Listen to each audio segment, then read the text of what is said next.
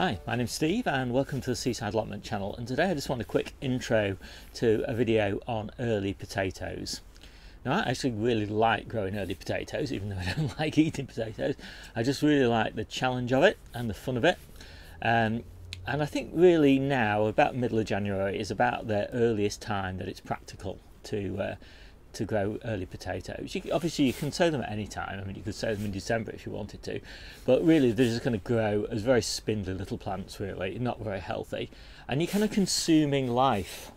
The thing is, you know, potatoes have a specific lifespan, so 90 days, 120 days, something like that, and if you're using some of those days in sort of December and early January, then you're kind of burning up life when the potato's not really growing very strongly, and is not, you know, it's not a very productive time for it. From the middle of January, of course, light levels are starting to increase again, and if you can sort of play some tricks like growing in a conservatory or a polytunnel or a greenhouse or something like that, then yeah, you can get a worthwhile crop. And so we do that, but we don't grow a huge amount. We do about 2 pots every 2 weeks. That's a pot a week, but the growing area that we've got takes 2 pots. And so I'll show you what we do.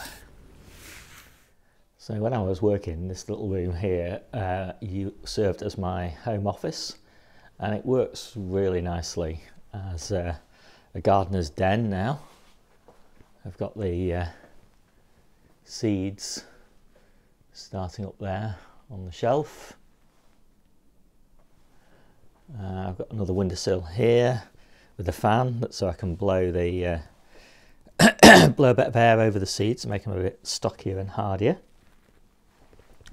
And under the desk I start things like carrots and potatoes nice and early, and then I've got another spot here which is nice and sunny, and this is where I do things like overwintered peppers, the next batch of potatoes. So once the potatoes have started under the desk and they've breached the surface and they need some more light, then I'll give them another couple of weeks in here before I move them to the polytunnel. And up here is where I have all my seeds. Not ideal for seeds really, but they seem to survive okay. So I was going to do my earliest potatoes as Charlottes. I really like Charlottes early in the season. The plants just seem to be so healthy, they don't seem to bother at all with the cold, as long as they don't freeze. But I was on holiday last week and I got these Swift 1 pound Wilco's ones, and they're actually starting to sprout quite nicely. So I thought, well, I'll try Swift. Normally I do Swift in February and Charlotte in January, but I thought, well, let's just swap them around and see how it goes. And I also got these Arran Pilot, £2.50 for 2 kilos, and again they're starting to sprout as well. So I thought, well, I'll do half Arran Pilot and I'll do half of Swift, and I'll compare those to last year's experience of doing Charlottes. And generally what I do is I do 2 of these containers every 2 weeks basically, for the next couple of months, until it's warm enough to start things outside, and I normally get a nice little crop. I'll just put some pictures up of the harvest that I get, and yeah, I've always been pretty pleased with it. I mean, the only downside to starting them like this is that obviously you do need somewhere warmish to start them, and obviously I've got that, and I've got another spot in the corner there, and that's where I'm going to do tomatoes, or just one tomato plant. But really there's no downside, because I've got the space. They don't get in the way at all. I actually really like watching them grow. And the only downside is they just take up a little bit of polytunnel space. But early in the season, I've got a little bit of extra space in the polytunnel, so I don't mind that. I've also got one more spot, which is where the books are at the moment, and that's where I'm going to do early cucumbers, and they're going to trail down. And I did that for late cucumbers and it worked really nicely. I had quite a few cucumbers in November, which is nice. And yeah, so I'm pretty pleased with that. Just moved the overwintering peppers into the kitchen, on the windowsill in the kitchen, because they were in the conservatory, but obviously because I'm starting the potatoes, I've moved them. And still got, I mean, we've had loads and loads of peppers off them, and they're growing really nicely, and I think they look really pretty on the windowsill there. I think they're just as nice as houseplants. So yeah, let's get on with those potatoes. So I'm starting them in these small containers. They really are quite small. I normally would have a container maybe 1.5 to 2 times the size, but I've got to move these around a lot. So I'm moving them around the house, then I'm taking them in the car to the allotment, and then I'm moving them around the polytunnel as I need space. And so I just don't want to be lifting containers that are really big all the time. So small containers it is for the early starts. I'm using this evergreen Irish multi-purpose. That's just the compost that was nearest the door at the garden centre basically. And I was sent this, I don't know, for free a couple of years ago I think. So this is just a non-organic potato fertiliser. I wouldn't use it really normally, but I've got it, so I don't want to throw it away. These are my saved Charlottes, and so I'll get those chittens soon. And given the small size of the containers, I'm only going to put 2 spuds in each, and I think I've put about 4 inches of compost in. And I always fill my containers right to the top. I don't bother with earthing up. They grow through that thickness of compost really quickly. And obviously there's not many tips you can give about planting potatoes, but the only thing I do is I do make sure I push the compost down at the sides, because what I find is the water often just runs down the sides when you water them. But if you do that, then the compost doesn't sort of shrink away from the sides so much, and it makes all the difference when you're watering, that it keeps the water actually in the pot. So that's my tip. So I do most of my potatoes in containers. You can see them all stacked up there ready to go, and do them normally in these 35 litre ones. I do my carrots in these containers, and these are pretty good, and these are also easy to move around. I start these just the same way in the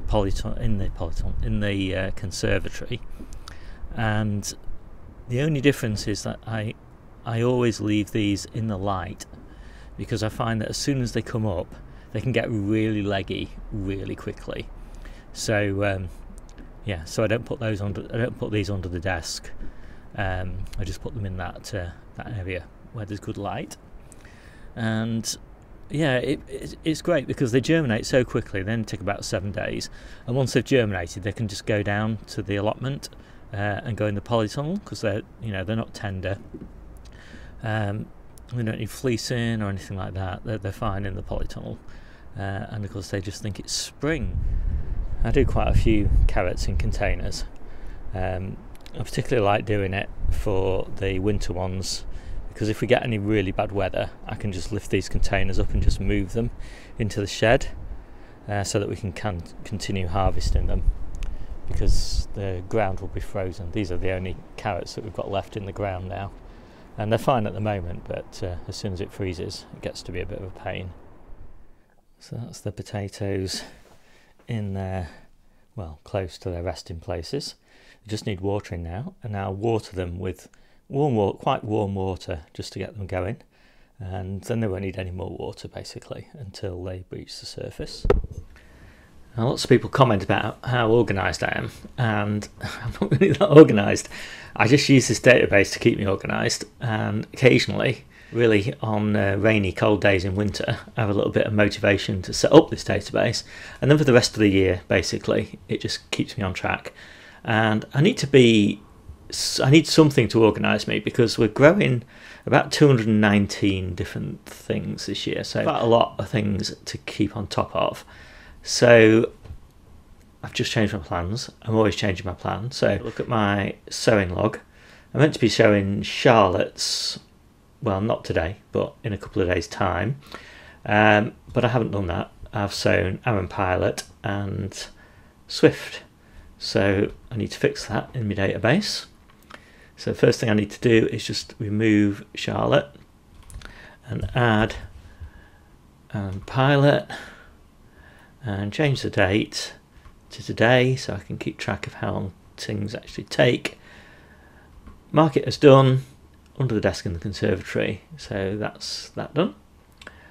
And then I need to take a copy of that, so I'll just duplicate that and change that one to Swift. I grow two things called Swift, so I've got Swift corn and Swift potato, and so that's done. So that was really easy, wasn't it? And then when I do my first harvest, and it'll be interesting to see whether it's the Arran Pilot or the Swift, I'll be able to update my first harvest dates database and compare what I did last year with what I did this year. Charlottes, I harvested my first ones on the 11th of April, and I planted those, scroll down there, sown here 14th of January. So basically sowing about the same time. Swift's a bit faster than Charlotte. I think probably Arran Pilot is also a bit faster than Charlotte. So conceivably, depending on the weather, we might get a harvest before the 11th of April, which would be nice, because we are going to run out in about 10 weeks' time of new potatoes that we've got still stored in containers in the compost that they grew in. Still very nice condition, but we'll have run out. We'll be, it'll be about a month. We'll have run out. So hopefully we'll have ordinary potatoes, but for new potatoes anyway, it's nice to have them all year round. We haven't quite managed to do that. And let's just take a look at what I've still got to sow. Well, I've still got to do French breakfast radish and some peppers, so I need to get my propagator out. Lots more radish. And I'm actually changing the date for these carrots because I was going to do them on the 10th of January. I've got nowhere to germinate them now. These potatoes will probably take about 2 weeks, so I'm going to move that to the 24th, which is no big deal because I've got loads of carrots in the polytunnel already, so that doesn't really matter. So you can see I love changing plans, and it just makes it really easy to keep track of everything. So the only thing I need to do now is I need to do my labels. So what I do is I take this number here, 57 and 58, and these are the ID numbers for these batches of potatoes, and I write those on my labels, and it makes it easy to keep track. So this is how I do my labels. I just use a Sharpie and write on these, which are milk cartons, just cut up. And I use a lot of labels, so basically by using milk cartons I have a pretty much infinite supply, because I get I get more than that, probably 12 labels per carton of milk, and I get through one of those every 3 days, so I don't say that much. Yeah, I put the ID on, and so all I need to do to find out all the details of what I've sown is just look that ID up on my phone, and I've got all the info I need. And just for completeness, this is my setup when I'm doing videos on the computer. Really convenient, and this is pretty much the only time that I use this computer now. I used to sit here working away for over a decade in this office, and now it's about an hour a month. Quite a big change. So hope you like that quick video, and if you give it a try, make sure you've got a polytunnel or a greenhouse, or better yet, a conservatory, and keep that fleece handy. See you soon.